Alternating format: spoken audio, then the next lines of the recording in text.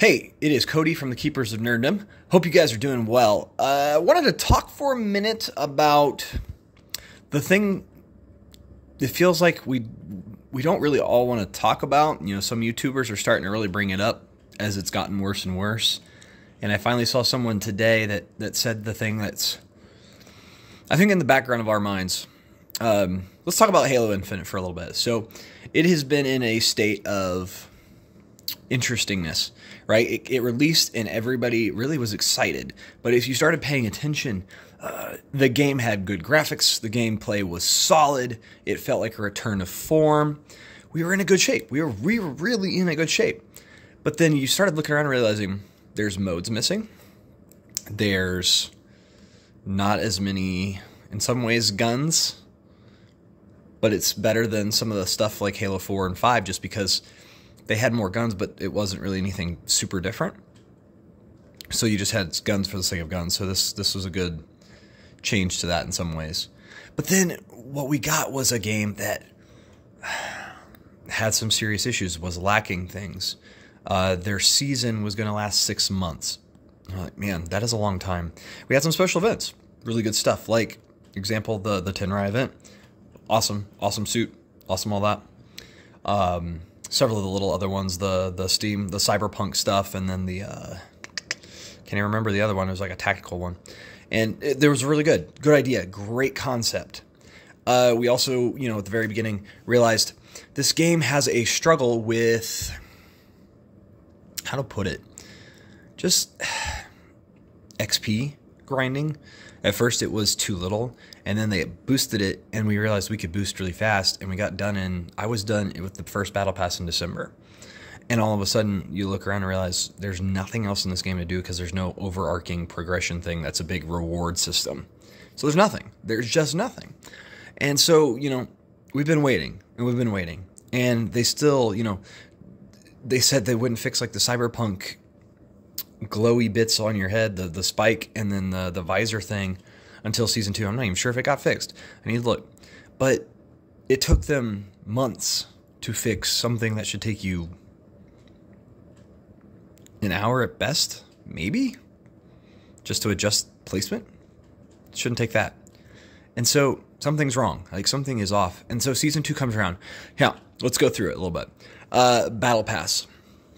Overall, really good. Their free stuff this time around, much better, much improved. So, like, this time around, I think I'm actually just going to go free because I'm fine with it. The stuff I'm getting for free is going to be great for my Rakshasa armor. It's going to look good. It'll be fine, and it'll be fun. At some point, they're going to get armor core customization, which I thought was supposed to be immediately, so we could actually share colors, visors, and helmets. Not so much yet, so we'll see.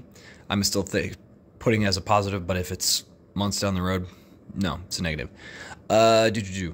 They started with an event immediately. Great free stuff. Awesome. I love the helmet from that. I'm running on Rakshasa right now. And so then we got to also talk about Last Spartan Standing came out with this. Last Spartan Standing is their version of a battle royale. The idea being that you have so many lives and then you're out of the game and it's just you versus everybody else. Cool concept. There's some issues with it. There's the biggest issue we find with this is the map is massive for it. And side note, both the new maps are really cool. They're very good. But they use the big team battle map for it, and it's just so big. And then randomly everything's super big, you can't find anybody, and then all of a sudden someone is right behind you because they spawned right behind you, or it's just weird. Some of it may be cloaking, but it's also the fact that you can just get cloaks over and over and over and over again and overshields, and then that person just wins. There's a lot of little balance things inside of that. How to describe all that system and scenario?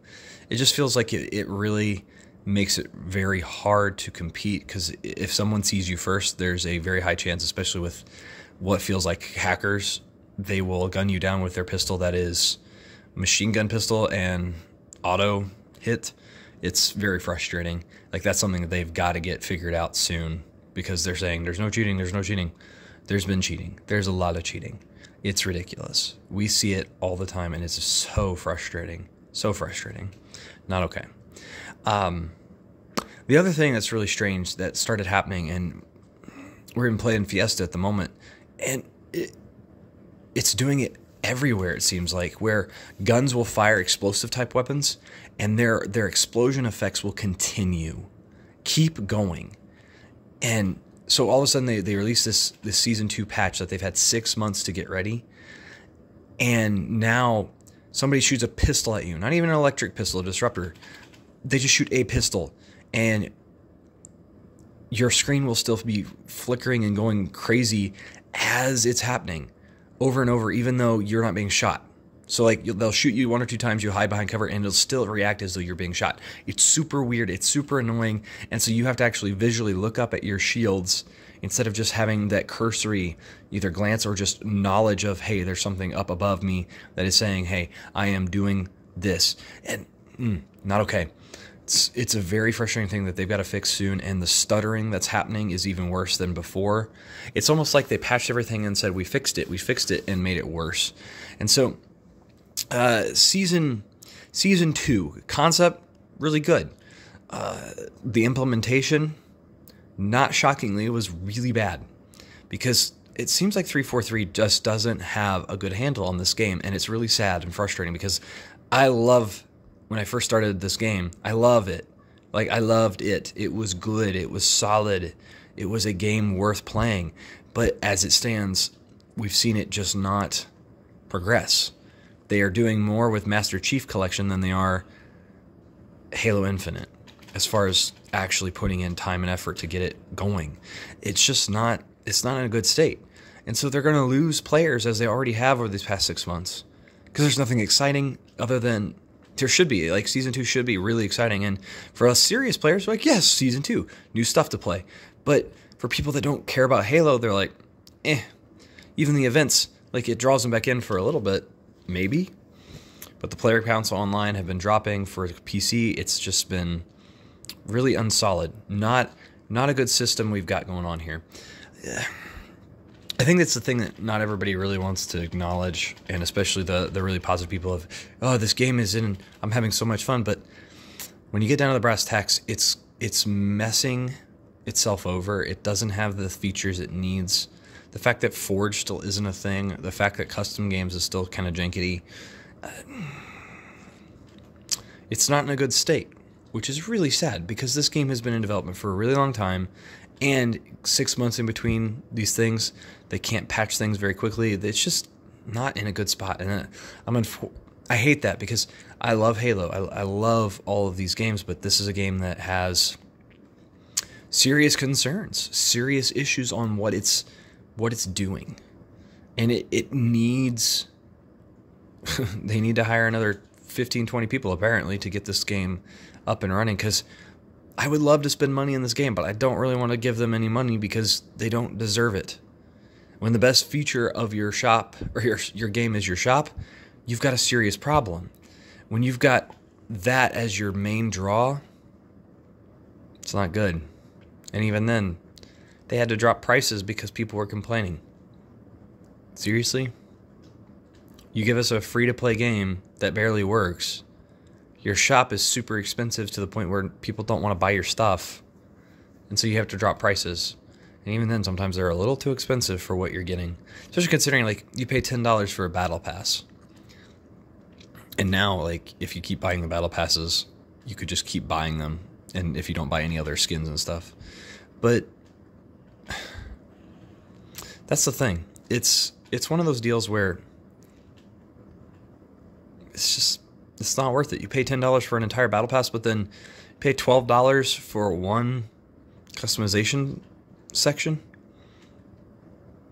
No. 100 tiers worth of rewards, with usually most tiers having 2 things. Or 3 or 4 items, maybe 6 if you're lucky, for more cost. Just doesn't make sense. They could be making hand over fist in this game. So I think that's the reality of it, is Halo Infinite, great concept of a game. Implementation, not there. Not good. yeah, I'm curious. What are your thoughts on Halo Infinite? Do you still play it? If you enjoy it, let me know, because what is it that really sings to you? Because there are things that sing to me as well. The combat when it's working is awesome, but when it's not working, it's not awesome. The customization, actually, I really enjoy. I love the Armor Core system. Ironically, everybody seems to be complaining about it, but I enjoy the fact that here you have this suit, customize it. Now, I love the concept of, all right, here's your visor colors, and you can put helmets on different armor cores. Cool, good. Also, side note, where's Hayabusa? Where's the Hayabusa armor? Like the helmet. We need that for our Tenrai armor, or Yorai core. That would be cool. So I don't know. What's your thoughts? What's the good? What's the bad? Are you still playing? Take care.